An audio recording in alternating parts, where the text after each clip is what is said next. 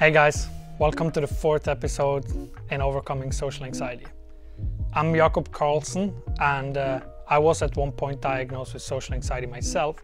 And I'm making these videos in order to share with you guys the lessons I learned on my own journey. Today, I will be sharing a really scary but powerful tool that you can use in overcoming this annoying problem.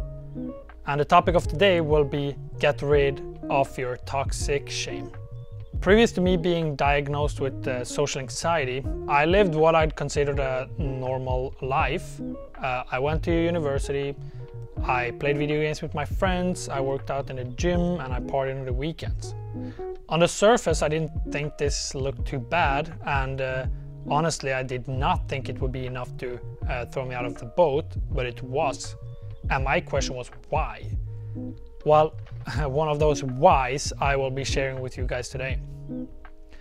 So when I was finished with my studies and I had gotten my degree, I was in no mental condition to have a corporate job. So I decided to do something completely different. Some of my friends recommended me going to a Christian boarding school in Toronto, Canada that has a good reputation for helping people that are burnt out or just people that need a break from life in general. So I said, whatever, let's go, let's do that. And I came to Canada and went into the school. I was assigned a small group with 6 other guys, and one day I walked into our session. I was given a piece of paper and a pen, and our small group leader said, I want you guys to write down everything you're ashamed of on this list, and I want you to read it out loud while keeping eye contact with me and for everyone to hear. I was sweating. I was like, oh no, this does not sound like a good idea to me. Not only do I struggle keeping eye contact, but I had a long list of things that I didn't want anyone to know, right? I was like, yeah, maybe I should just do a cop-out. I can just maybe tell some things or figure out some side stories that might sound true, but not really true. And I went on thinking these thoughts until my small group leader said this, and that was, the value you get out of this exercise is equivalent to your vulnerability. And I was like, man, these guys are definitely not gonna want to be my friend after I share all the things that I'm ashamed of. If I share my dark secrets with these guys, it's just too bad.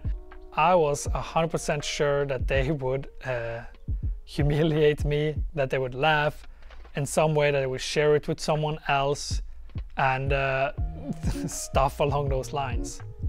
Despite this fear, I decided, let's do it. Let's just be honest, and I wrote everything down.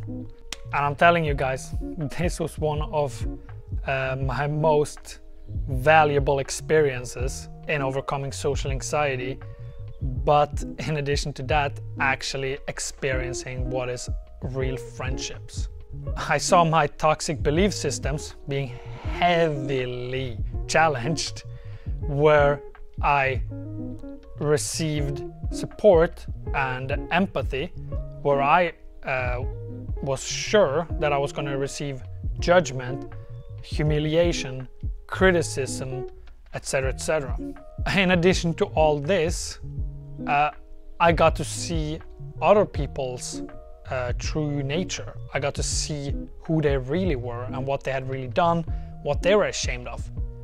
Well, the value of this was that now I'm no longer this inhumane person who has done all these unforgivable things, but I'm here in a room with a bunch of people who are where I am and who have done things I have done, or to some degree worse, to some degree better.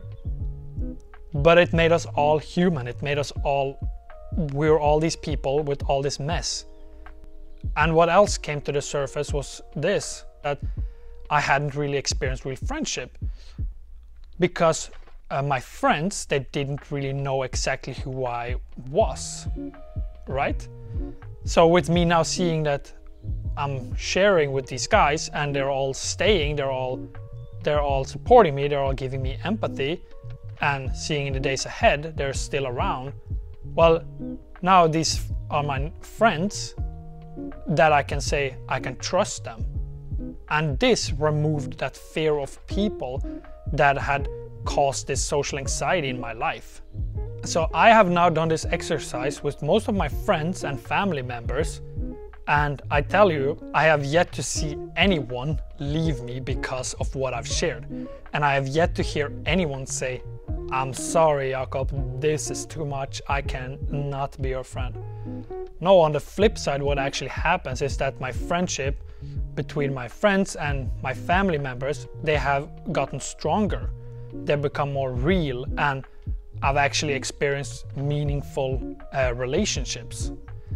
So my question to you is this: do you struggle with social anxiety, and do you have feelings of that you're hidden, that you're unknown, and that you're alone?